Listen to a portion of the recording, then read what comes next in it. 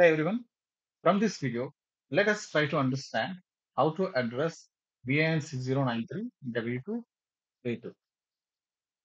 In this topic, we try to write a two-page document, a two-page report on data analysis framework that will be used in addressing the problem that is selected and how we are going to address it. Okay. So we will be identifying what kind of framework will be more helpful for addressing the selected research problem. So it is very important that you try to review your last week work in which you discussed about what data set, what is the company, what is the problem, what is the data set, and what kind of questions you are going to frame. Just have a glance on it, try to recollect information related to that, then start working on it. There is a link that is given here. When you click on that, it will open. It is about data driven decision making and what kind of framework it will be helpful to perform data driven analysis. Here it is clearly mentioned about measurement and evaluation framework. That is the framework we are supposed to select.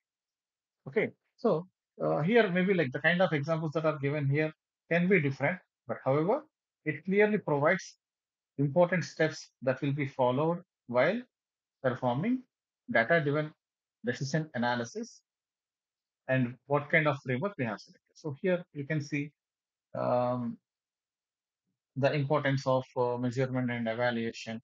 See, some knowledge, like some technical information will also be there. Ignore that. We just discuss about meaningful information, which is easily understandable by the person who is reviewing.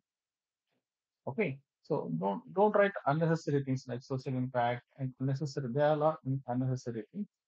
I just want you to focus on what is data driven, what is measurement and evaluation framework, what are key steps that are followed in the process, and discuss each step, how it will be done, step by step, how it will be done, and validity of the results. Means like when we provide some sort of solutions by following this framework, what is the quality of acceptance that is there in the market? Related that information we are supposed to write. First, read this article.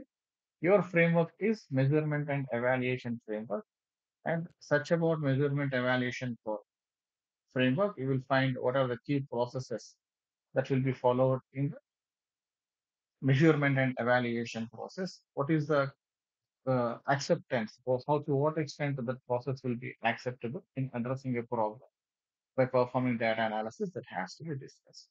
Okay. It's a simple document. Your framework is already known. Related to that framework, you just frame certain information which has to be 2 pages. 600 words is the word limit, and make sure you mention your references in a new page. All right.